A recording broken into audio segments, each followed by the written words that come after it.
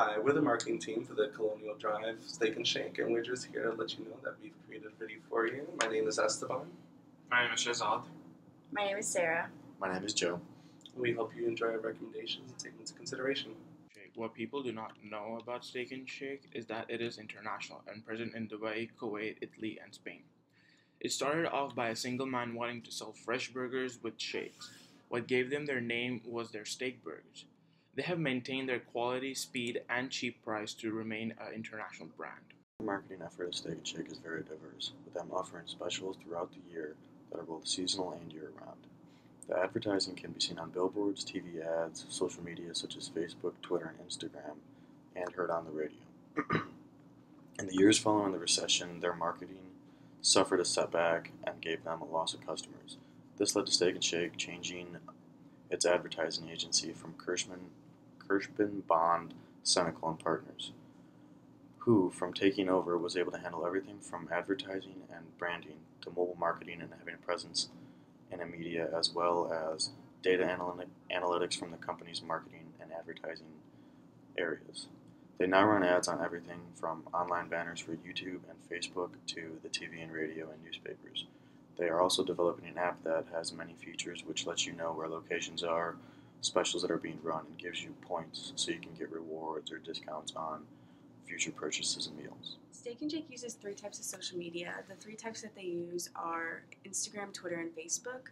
All 3 of them post about the same feed, so on each one you can see the same things. The first thing they do is raise awareness. They post pictures of their new products or promoting happy hours, and when people are on their Instagram, Facebook, or Twitter feeds, they can see these posts and they can also share them to their friends on that social media site. They influence desire by posting pictures of new food items. People will be scrolling and they can see the new burger that Steak and Shake came out with, and they'll want to get up and go get it with friends or just by themselves. Steak and Shake encourages trial by promoting new items on their accounts. It gives the customer something new that they may want to try, and it encourages them to go out and buy it. They facilitate purchase by posting things that may not sell well. So if a new burger isn't making as much money as they want it to, they can promote it more and people will go out and buy it, or they can do sales about it. Steak and Shake creates loyalty with their customers by replying back to them in a timely manner on all 3 social medias. An example we have here is on Facebook. A customer said that Texas needs a Steak and Shake, and they replied back on the same day saying that they can see what they can do about getting one to her town. So this customer now will probably go to Steak and Shake more often when they do build it, because they have that loyalty with her about replying back to her in a timely manner. So we're going to be talking about the SWOT analysis that we have created for the Steak and Shake on their social media accounts. The one thing that we found that they are really good at is that they do reply to their social media accounts very well and very timely. It does show a lot of family-friendly portraits. As you can see, there's a dog, there's usually children, there's families sitting together. The menu options are a lot cheaper than other places with the $4 menu and under that they have. And then the other things that we have is that for their weaknesses, that they do lack a bit variety between their accounts. The other thing is that it is a little unappetizing to see some of the pictures that they have portrayed. As you can see right here, these sandwiches, they don't really look too appetizing, as well as this burger on the left. It really looks like it's a burger that was falling apart and they just put it together and then put it on the bun and then they took a picture of it, which is not something I would really want to see when I go out to eat. Another thing is that they have inappropriate videos that they show online.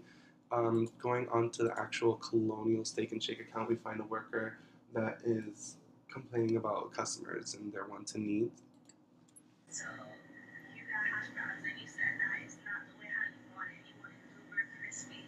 Well, just letting you know, sweetheart, our hash browns don't ever get super crispy like Waffle House. And regardless, hash browns will be crispy only on one side and the rest will still be all mushy. So she's saying that it is impossible for her to create the hash browns perfectly the way a guest wants. She also referred them to go to Waffle House because Waffle House would have better food than they do, which is just not appropriate for what we're trying to sell here for our Steak and Shake as a whole. In going through the opportunities, we would say that they definitely have to show themselves differently online and presenting themselves.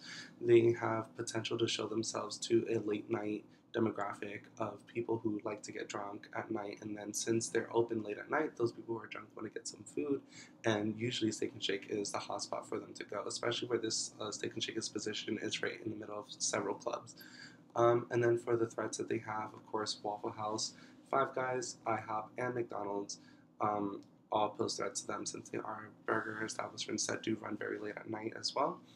Um, and then the other thing that we have for recommendation is in advertising Steak and Shake, they need to reach out to the late night demographic. These people who are getting drunk and do want to go over for that meal at night definitely need to find a way to reach out to them so that you get more people to come in at that time. The Steak and Shake needs to go through their account so that they can take these filtered videos and filter them out, and so we're not showing that to people. And then also finally, just someone needs to monitor that so that this never happens again.